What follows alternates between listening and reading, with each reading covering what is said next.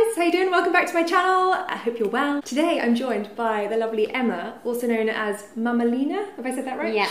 On YouTube and on her blog as well. And you talk a lot about low waste parenting. Yes. Bit of zero waste, plastic-free living, etc., but with two adorable little munchkins. So, as you guys know, if you saw my About Me video, I'm pregnant! And I thought, who better to collab with and gain some nuggets of wisdom from than you? So, today's video is a little bit of a sort of general chit-chat around low-waste parenting, and we're going to do a video on my channel which is going to focus mostly on the sort of pregnancy stage, and then hop over to Emma's channel to see our collab on sort of early motherhood. Yes. Low waste parenting suggestions. And bear in mind, everybody's different. This is just what has worked for us. So if you've got anything that you want to share, pop it in the comments and let's do this. Let's do it. First up then, how are you feeling? Much better now. I had a pretty nauseous-filled first trimester, which just basically had me sitting on the sofa almost 24/7. I felt like I had car sickness, but constantly. But I definitely found that snacking, which was something that I kept reading about, was like, this really helps with nausea during pregnancy. So just sort of staying full and eating lots really helped, even if like I didn't really feel like eating. I was all about really like salty foods. I was obsessed with bacon and eggs, fish and chips. Yeah, I mean, it's hard being pregnant. You've just got to eat a lot. Yeah, I kind of do anyway, to be honest. But It's I was true. like, I couldn't look at anything green. Anything green made me feel Like a green smoothie, would that have been oh like... my god. I actually had a meltdown in Helsinki over a smoothie bowl.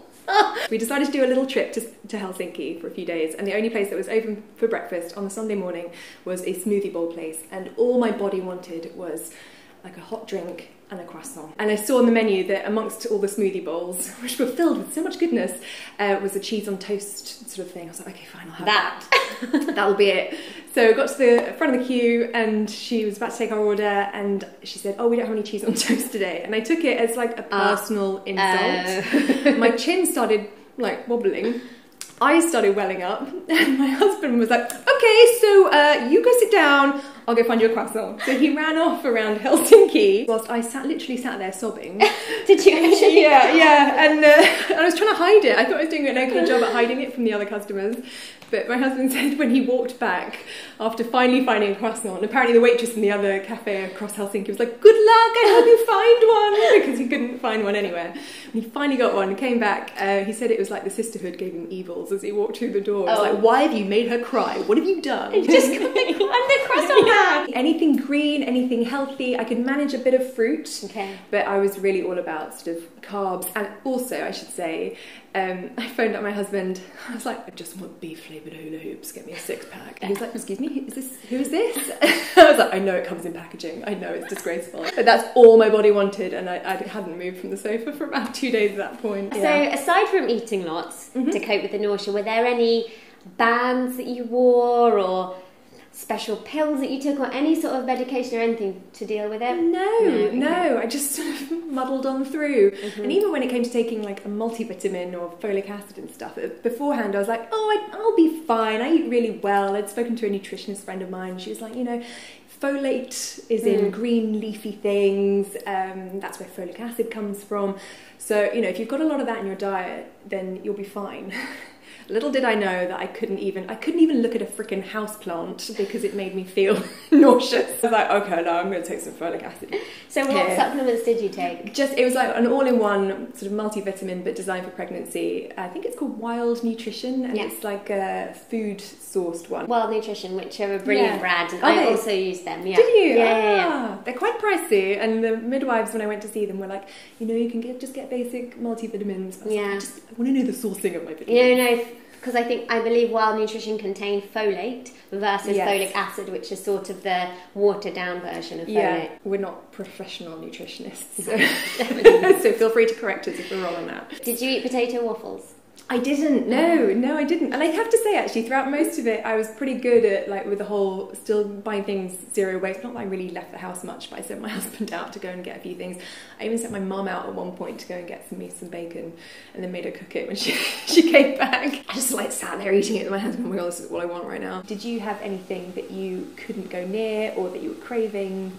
Like you, I just wanted all the carbs. And when you're not pregnant, you hear that and you think, well, whatever, you just want to have a plate of like carbonara pasta or whatever. You just want the chips, the pasta, the bread. Yes. All together at once. Even though I was really not great at leaving the house, I still felt like we could get food in that wasn't too heavily packaged. Or like I think one week we bought some pasta in packaging because I just couldn't even face going to the bulk shop. What about takeaways? Pizza, but there's one that just comes in a cardboard box around us and it uses organic ingredients. So I was like, I'm just gonna get this. We also had a lot of pizza when I was pregnant. I remember. Did you? Yeah. Oh, and at one point I really wanted Chinese food, so I took a container into the Chinese takeaway, which was just around the corner, and said, "Hey, any chance you can just put this straight in the noodle?" Nothing green. So how many weeks are you now?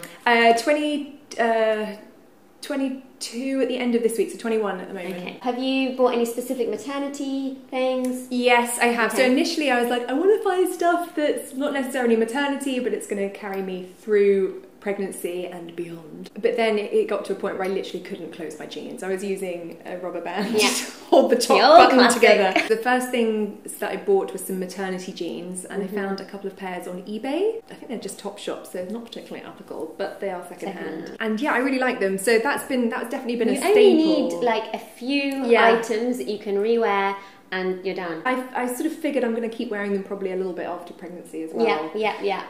You won't, The whole bounce back thing is a myth, and you're going to take your time to get back to your shape. So maternity wear is always useful to have. Yeah, for the next 5 years, these jeans are not leaving my legs. So I found a few bits secondhand, but there's also it's a brand called Boob.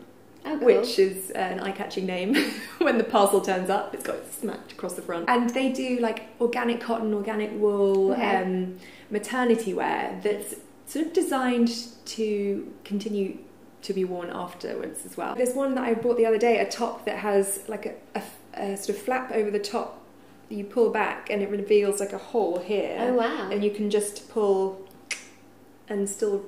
And the hole's in the middle, and then you put your boob in the hole. Yeah, you just shimmy it through. There's a party trick. Bras. Yes, you made the switch. Kind of. I've basically just bought a bra. I've just bought a bra, my one like main bra basically died on me a few months ago, so I was like, I think it's time to get a new bra.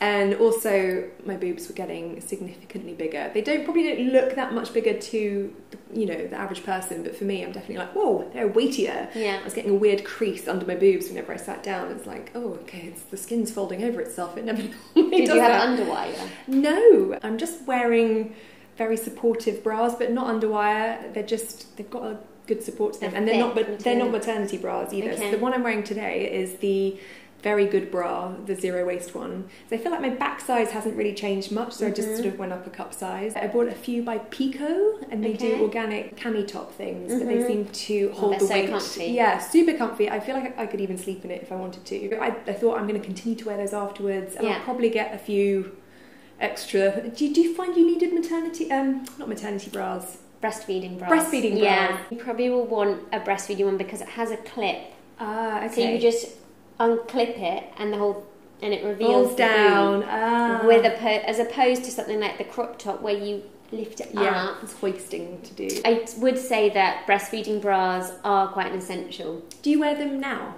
Like just as a regular bra? I don't, because they were a much bigger cup. Oh, we see. But I wore them the whole time afterwards. Yeah. And I also wore them towards the end of my pregnancy. Ah, okay. Just when I was bigger, and I didn't want to get new bras, I just started, because they're quite comfy. Okay. Quite comfy. So that might be something for me to look into. Yeah, maternity bras. towards the end of your pregnancy, so you've got them ready, and then you can just wear them. I treat myself. What about like any creams or stretch mark?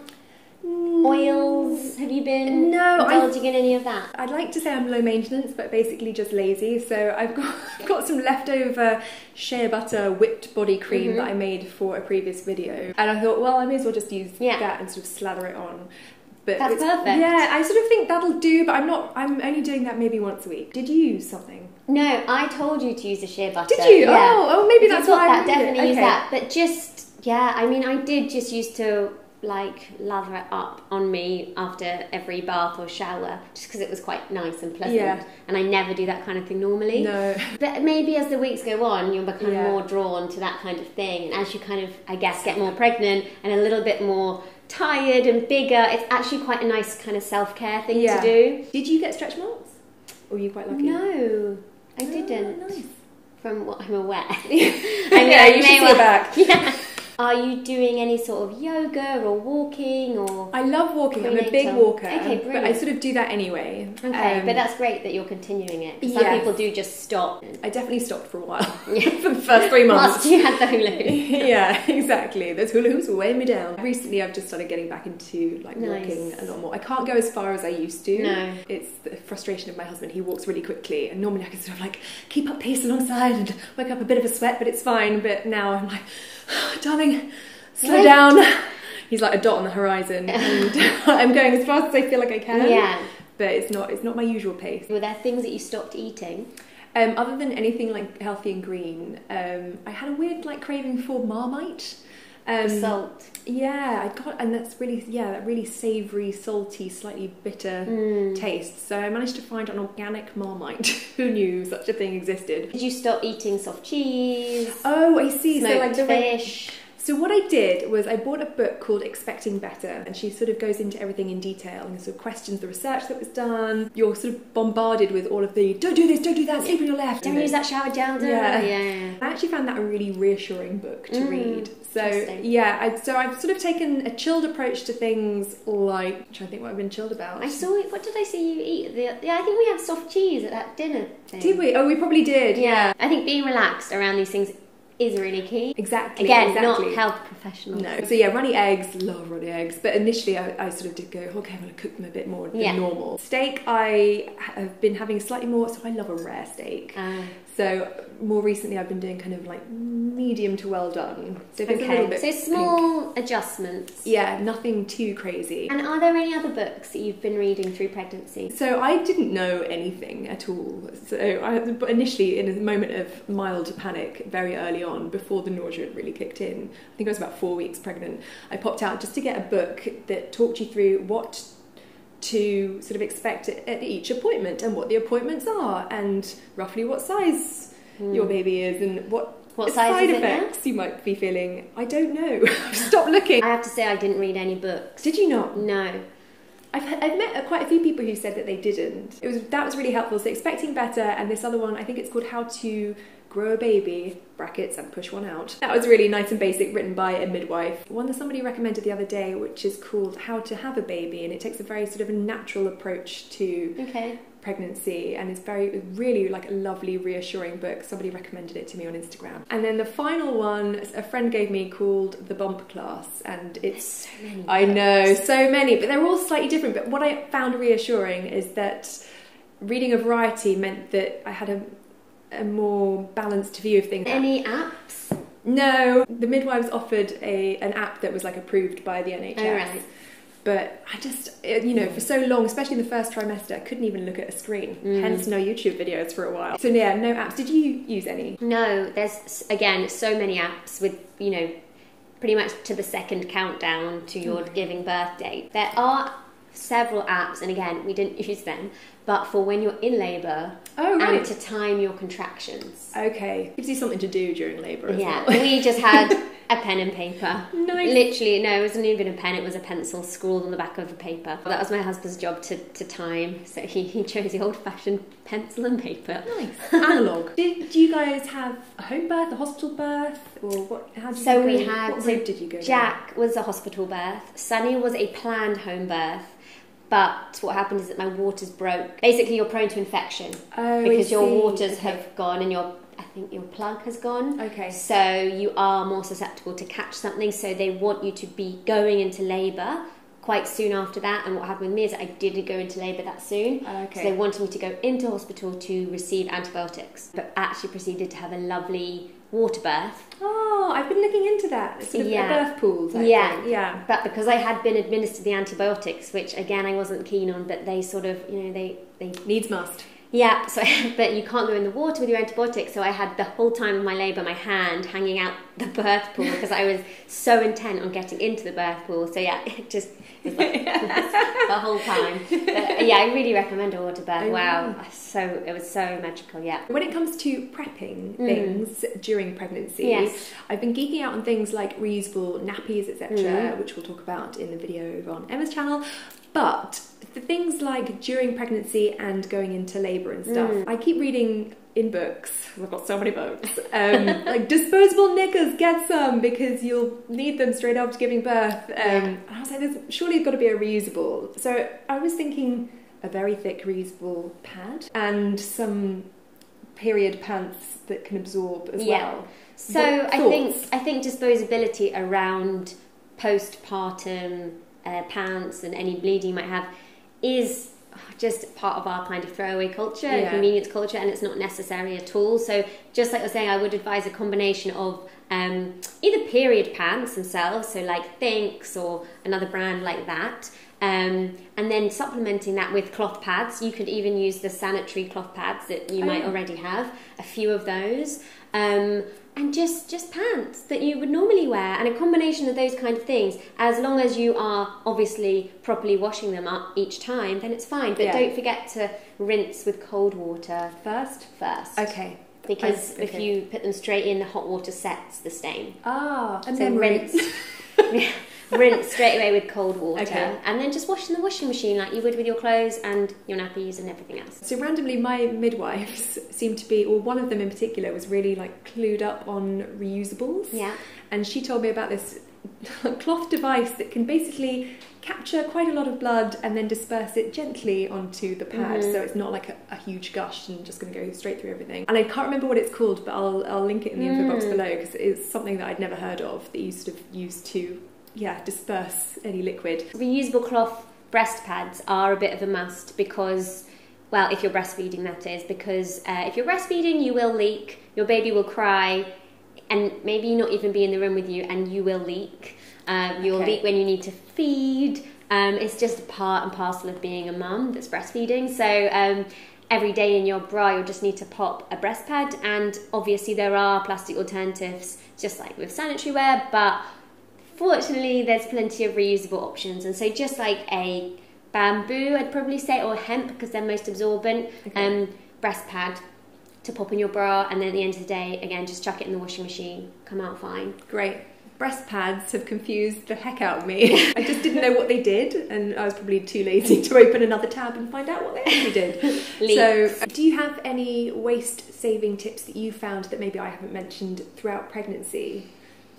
I think maybe just touching on the clothes things. There's obviously a whole industry around maternity clothing where actually I feel like borrowing things, buying things secondhand, or just not even needing to buy at all is probably going to be absolutely fine. Again, because you're just left with this stuff that you're not really going to wear afterwards, because you're not necessarily going to want to wear these kind of shapeless dresses or something at the end of it. So I would avoid really like buying too much specific maternity stuff. It's quite a short period of time. Yeah. I asked the midwives if I could reuse my urine sample pot. Oh, right. Which they were totally cool with. And one of them said, I'm going to start doing this with my other clients. Apparently it's something they used to do a lot. Did you take it home and just stick it in the dishwasher? Yeah, that's true. And then brought it back, and all was cool. And then it was two other separate midwives that I saw the second time, and I mentioned it to them. They're, oh yeah, that's cool, it's a good idea. It's interesting. I think if you do opt for something like a home birth, you probably do get more control over that sort of waste, because I mean, in hospital there is going to be waste, and that's their default, just in terms of keeping things clean and hygienic.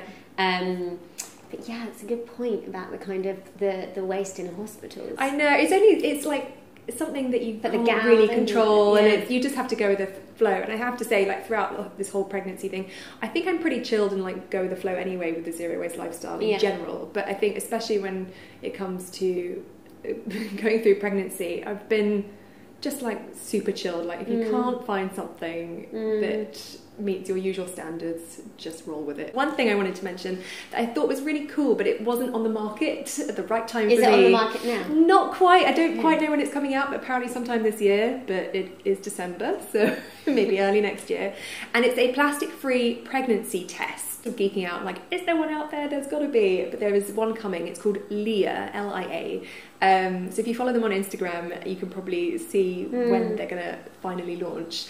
But I just thought it was a really interesting idea because normally it is a stick of plastic. And also not just that, it's one of those boxes that is wrapped in the cellophane. Oh, yeah. I hadn't thought about that. I think they are. So what I did, thing is, I knew I was pregnant within 2 days. My body just felt completely different. So your period was 2 days late? No, like literally 2 days after conception.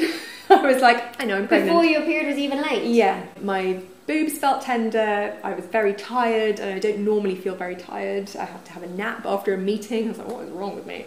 And I just knew, I just felt very different. Just after I'd missed my first period, we booked a doctor's appointment and I went in. I was like, so, I haven't done a pregnancy test, but I'm pretty sure I'm pregnant. Do you have any like plastic-free method here that we can try? And he was like, oh right, okay, it's like, you joker. Yeah, I know. He probably just thought I was the strangest appointment of the day. He was like, oh I know, we don't actually. The only other thing you can do is a blood test, but apparently that involves even more plastic. So he said, let me go and check with the nurse. I'll see if she's got a pregnancy test. And they had like this really basic, very small kind of plastic thing. So we did that, and whilst we were waiting for the results, I was like, a bit awkward if I'm not pregnant then, isn't it? And he was like, oh no, you are. So and, you just know, I just knew. I think it's quite exciting that there's a plastic-free alternative coming soon. It's so interesting to hear about your pregnancy. It's a nice thing to share. It's something I've never been that interested in before, but I think when you're going through it and sharing stories and things with people, also everyone's reaction when you sort of go, hey, I'm pregnant, and they're like, oh. As in, so like, nice. Oh, they're nice, right? Yeah, okay, good. Yeah. No, I haven't had any meanies yet. If you've got any extra comments or questions, put them down. Or you want to share your story, put them in the comments below, and head over to Emma's channel because we're going to go and do a little video there now. And see ya. Bye. Do you like butternut squash? I do actually. Yeah. And it's leek and potato soup, and I don't even know what else we've got. I feel like I've just come around like eating all your food.